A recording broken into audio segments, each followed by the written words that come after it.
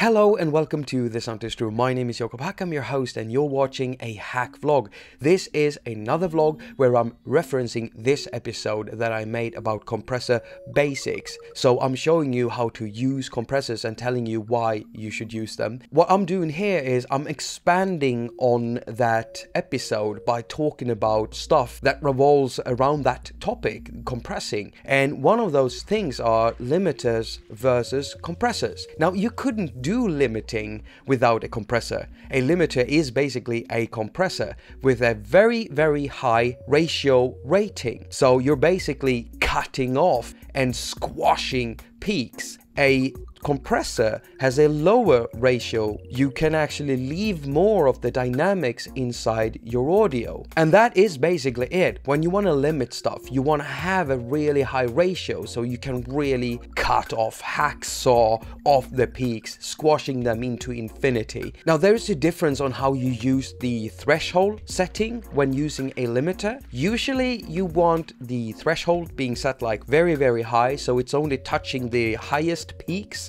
and leaving the rest of the dynamics in your audio untouched. But with the compressor, it's the reverse. So you want the threshold to be lower. Then you understand why you have to have a lower ratio setting. Because what I did in this video, I used a very high ratio setting. So I was basically brick wall compressing it. And that's very close to what a limiter does. Only when you bring down the threshold, you're squashing the audio like madness. And what you end up with when you export that is a file that looks like you can't even see any dynamics in it. It's just like a big piece of filled out sound. So now you know a little bit more about limiting versus compressing. As usual, Doug Woods, Colin Sweeney and me, Jakob Hack at thesoundtestroom.com wishes you a very productive week. Now go finger your surfaces and have lots of fun doing it.